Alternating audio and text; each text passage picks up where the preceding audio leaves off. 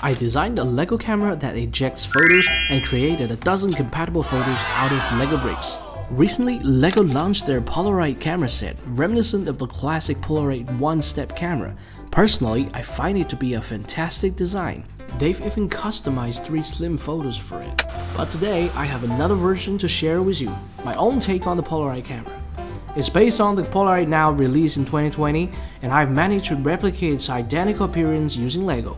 The reason behind this choice is simple. I own a real Polaroid Now. In terms of appearance, I've used slopes to avoid studs, while LEGO opted to leave them on the outside. Some prefer smooth surfaces, while others appreciate maintaining some LEGO features. So which do you prefer? I'll leave this choice to you. Alright, I finished assembling the color spectrum. Let's place it on the top of the camera, followed by the lens.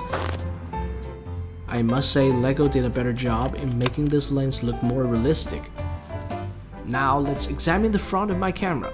The lens, shutter, viewfinder, and timer are all identical to those of the real camera. Curious about how this camera operates? Allow me to split it in half so you can get a closer look. It's equipped with the linkage system connected to the iconic red shutter button, which ejects the photos when pressed.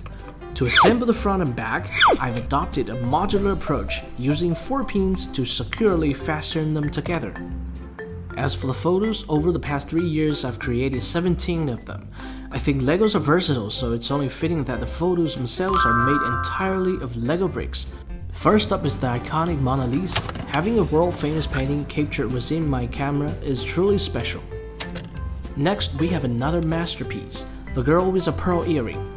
Using just 2 slopes, you can create a stand for the photo. When viewed in studio, you'll notice the painting appears in 3 layers, and they provide a sense of depth.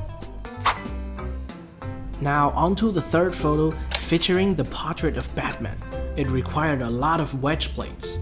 The fourth photo depicts Miles Morales from the Spider-Verse. You can never go wrong with comic book heroes. With special magnets, the photos can be attached to the fridge. By the way, I also designed an easel for displaying the paintings. Together, they make for a very perfect home decoration.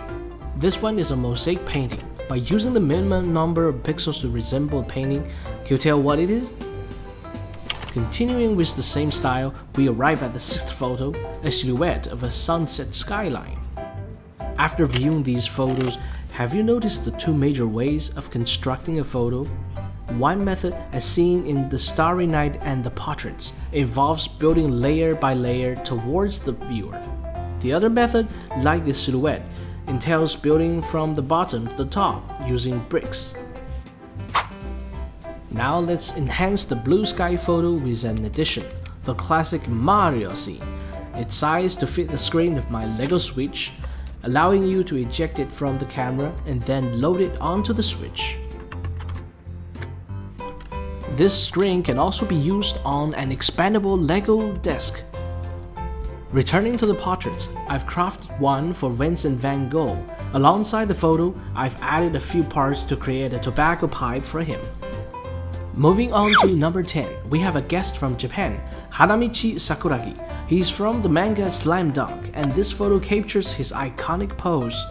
Next up is Kim Jong-bom from the Korean TV series Reply 1998. Following that, we have the Scream. And then we have a portrait of a super friendly animal, the capybara. Known as the largest rodents in the world, they have a warm demeanor.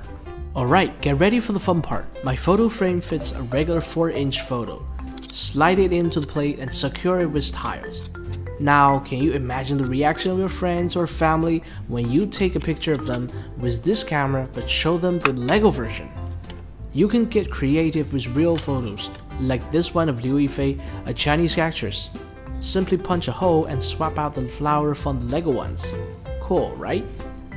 Want a truly unique house number? Let's design a plaque featuring Bart Simpson. With this camera, you can give anyone a cartoon makeover. Ever thought SpongeBob with his tie could fit perfectly into a modern style composition? That's it. And check out this printer I made. It can print artwork photos from an empty photo frame. But wait, it's also a tissue box. After seeing these photos, how do you think of my LEGO Polaroid camera? Do you like it, or do you have any suggestions to improve my creations? Subscribe because I make more standard LEGO photos.